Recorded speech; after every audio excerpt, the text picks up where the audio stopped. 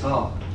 In Ulysses, Leopold Bloom muses that it would be a puzzle to try to cross Dublin without passing a pub. There are over 1,000 pubs in Dublin, many of them with live Irish music or even Irish set dancing in the evenings. It is probably the older style pubs which are often the most noisy and crowded, but give a true insight into the character and charm of Dublin. The oldest pub in Dublin is the Brazen Head on Lower Bridge Street, and across the street from it is O'Shea's the Merchant, which advertises its services in the Irish language. Loistín bia ceolagus joch.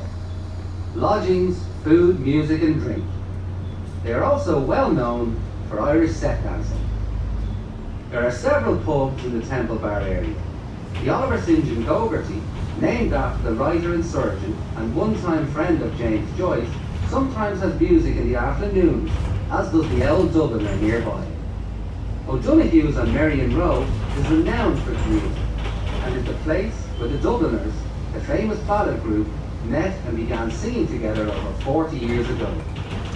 MacDade's on Harry Street, just off Grafton Street, was where three great Dublin writers held court: Patrick Kavenaugh, Brendan Behan, and Brian O'Nolan, aka Flann O'Brian, aka Myles na gCopaleen.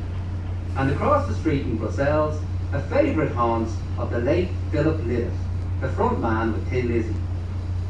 There is a bronze statue of Phil on the street outside Bruxelles Pub, which has become a focus of pilgrimage for Lizzie fans from all over the world.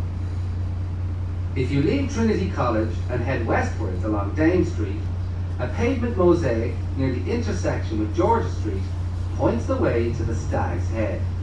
Renowned for its lunchtime food and lively atmosphere, it has a long mahogany bar capped with connemara marble, with partitions which divide it into stalls. This is one of the pubs where you're likely to find Irish stew being served for lunch.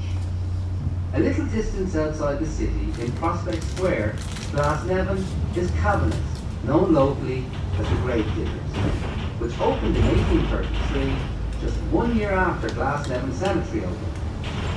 This completely unspoiled pub was probably the first of the mourners pubs in the area, and is featured in films such as The Woman Who Married Clark Gable.